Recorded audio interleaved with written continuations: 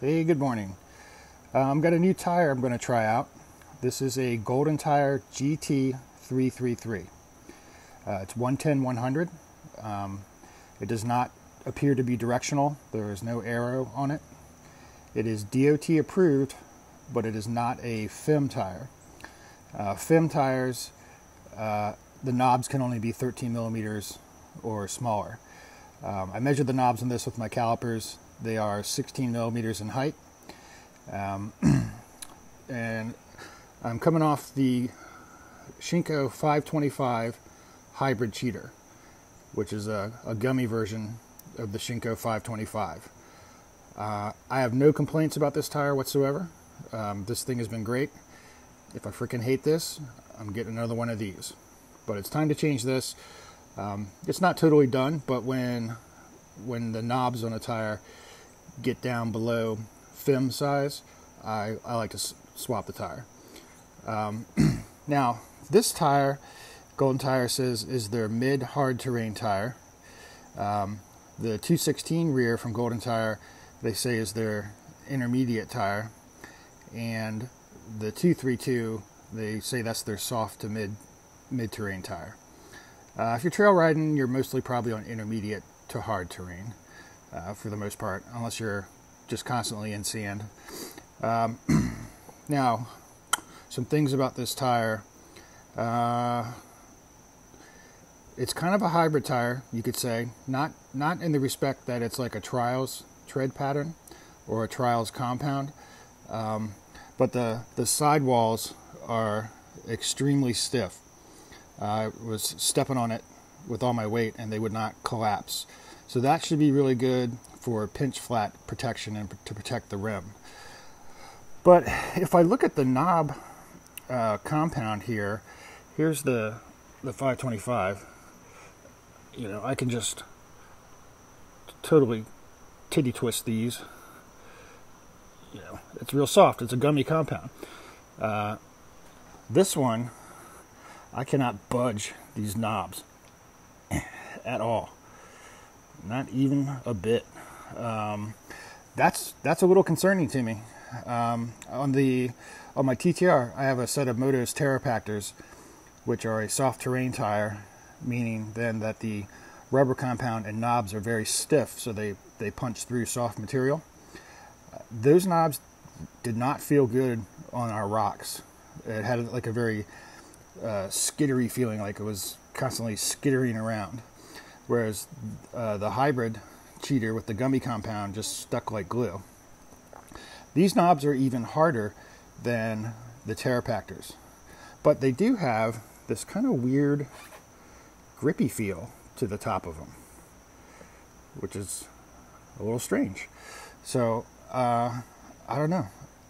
I mean, I predict that like downhill braking and loose stuff, this Goldentyre will kick ass. I like the side tread pattern, how it's more tighter versus the 525. So that should provide really good cornering stability, and also when I'm on off-camber stuff. The crown of this tire, you can push it right down, whereas the sidewall, it's really stiff. You can hardly move that. So that should make putting it on really fun. But the Goldentyre rep says that the 333 is actually designed to be effective at higher pressures or with a mousse. So even at 12 or 14 psi, the crown of the tire should flatten out on the terrain and give you a nice big contact patch, while still having the stiff sidewalls to protect your tubes and rims. So I definitely think it'll do that. I'm just really concerned to how it's going to feel on the rocks. If it sucks, I'm going to be kind of pissed because it was $100. But like I said, if it really sucks, I'll give it like 2 rides unless something just really shitty strikes me tomorrow. We're going riding tomorrow. The other thing I don't like about it is this is made in the PRC, stamped on the tire, People's Republic of China. Now, Shinko used to make the tires for Goldentyre, and Shinko also owned the rubber plantations. That's why you see all these Shinko tires that are duplicates of Goldentyre now, because Shinko owns the mold and they own the rubber. So I don't know. I don't know if that's going to affect the quality of the rubber or whatever the case is on this Goldentyre. So yeah, I got mixed feelings on this. And again, it's these fucking super hard, inflexible knobs. Now I'm sure they will flex, you know, once they're on the bike and there's weight on it and everything. But you know, it's nothing like this gummy tire. I can just bend these knobs over and stuff. This tire sticks like glue. Oh, school bus. Like I said, this tire sticks like glue on the rocks. Super happy with this tire. This tire, I don't know what it's going to do. Even compared to the Goldentyre 216 standard rear, which is not a gummy tire, those knobs I can twist. I can twist the knobs on the IRC VE33 that came stock on this bike, but I can't budge these.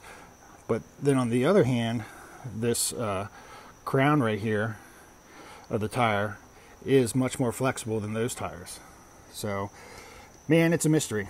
Like I said, this is a 110-100. It looks really wide right now because it's not on the rim. But let me go ahead and throw this on the rim, and I'll come back and we'll just take a look at what it looks like on the rim when it's all mounted up.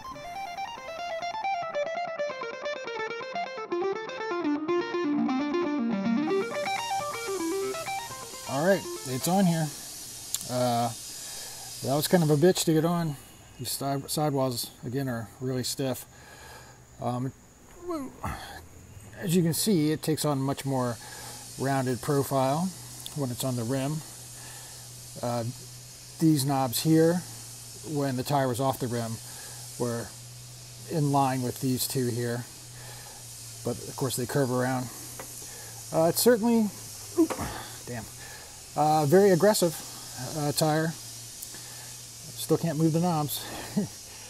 So yeah, I'll see how it goes tomorrow. One tip when you're changing your tires is take a minute to stick your finger and check your bearings. One of my bearings is kind of notchy, so I'll have to replace that. But anyways, all right, I'll do an update Sunday if I survive, and let you know how it went. All right, take it easy.